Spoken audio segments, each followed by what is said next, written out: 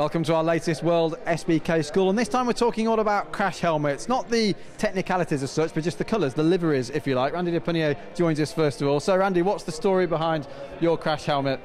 It's not so very complicated story. I ride Shark since almost 20 years, always wear this brand, so it's very nice to work with these people since many times. So my design is quite simple. You can see the number 14 on the side. I wanted like a big number, but it's not so easy to recognize. Only if you can see like the small detail, you can see number 14.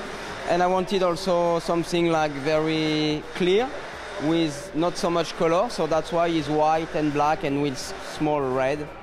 And that's it. So I like the simple stuff. So and it's easy also to recognize me on the track, because everybody use like a very fluo and not so simple helmet, so that's why. So you don't feel an emotional connection as such with the colours of the helmet, because in MotoGP you had completely different colours, didn't you? Yeah, it was exactly the same logo, but the color was different, and I wanted to change color, so I tried this color with the MotoGP test with Suzuki last year, and I said, okay, I can keep this color because I like it, and also the people from Cham like it, so it was good. Right. Thanks, Randy. That's Randy's story. Then let's see what everyone else has got to say about a few other helmet designs up and down this pit lane. So the first thing is that for the French flag, so you can see now the first dedication. Another thing is for my dedication for my family, so date of birth with a little something for them. You know, they help me a lot, so it's a great thing. This cool kid is with Florian Marino. You know, I'm a good friend with him, and it's a good friend with him. So and yes, after this is like something for my dog. It's really funny, you know, with my family. So yeah, it's something nice. What's the dog's name? Colombo. Colombo. I like that name. That's good for a dog. Okay, thanks, Christophe. Hi everybody, this is my helmet. It's a little bit different than every other helmet, I think. It's a different style.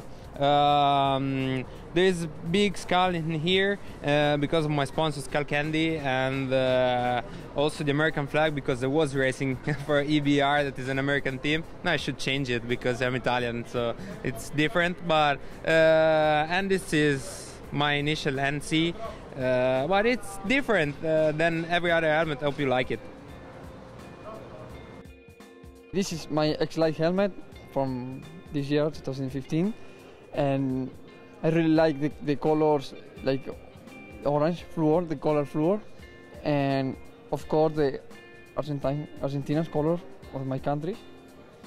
So it's good because it's not a flag, it's the color. I like have the colors, not the one flag. So the means is my country, but it's not a flag. It's a helmet that I really like because you can see that from far away. Yeah. And this is my logo from this year. It's like kind of Rambo because I like Rambo. So is this you? That's you? Yeah, it's supposed to be me. Yeah. It's less muscle than Rambo, but it's kind of Rambo. Hope you like my helmet. You're right though, it is, it's very bright. There we go then, so there's a few different helmets from the Imola paddock. I like the Rambo touch, by the way. Tassie, that's very nice. And we'll be back in Donington with a few more helmets in a special edition of World SBK School. Thanks, Leandro.